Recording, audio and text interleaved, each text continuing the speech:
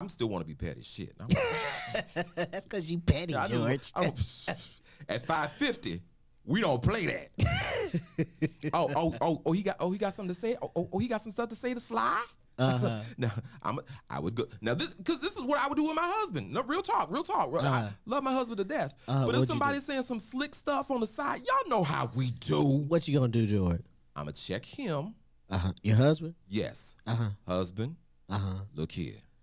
Old boy saying such and such and such and so and so and so and so. Got one more time. Now I'm gonna let you know how I'm feeling about it. You're gonna have to check him, and if you don't check him, I'm gonna check both of y'all together. Oh, because that's how I do it. 550. That don't sound like that's gonna end nicely. And your point is,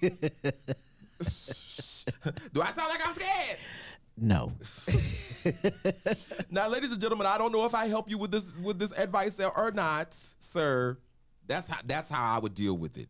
Now, you do what you will. If you just want to sit there and be a punk, George, a P-O-N-K. P-O. You want to be a punk, then you go ahead and be a punk.